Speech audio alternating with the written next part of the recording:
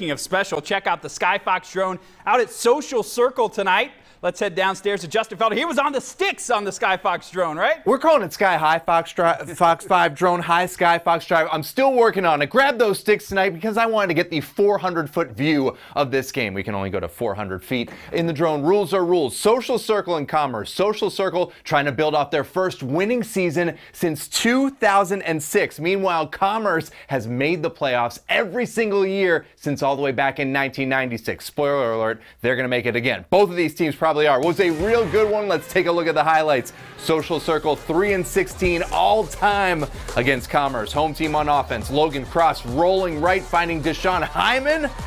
32-yard score, 6-0 Social Circle out front. But here come the Tigers, the star of the night. By the way, that was the star of the night, that basket catch right there. Star of the night, Jakari Huff takes the sweep, 24 yards on 4th down. He also had a defensive touchdown.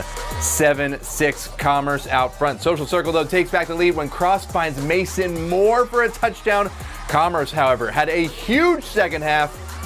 They forced overtime in this one. They would get a game-winning field goal, and Commerce wins this one 24-21 in overtime. If you want to be a big winner tonight, all you got to do is send us some photos. High Five Sports on Twitter. Tweet us, tag us, Instagram us. Do it all. Could end up on the big board tonight. We got a lot of homecomings tonight. We got a lot of fan sections. Having a lot of fun down here. Cody, get out the phones. Twitter fingers. Send us some pics. Love it, Justin. Appreciate it, Coach Shea.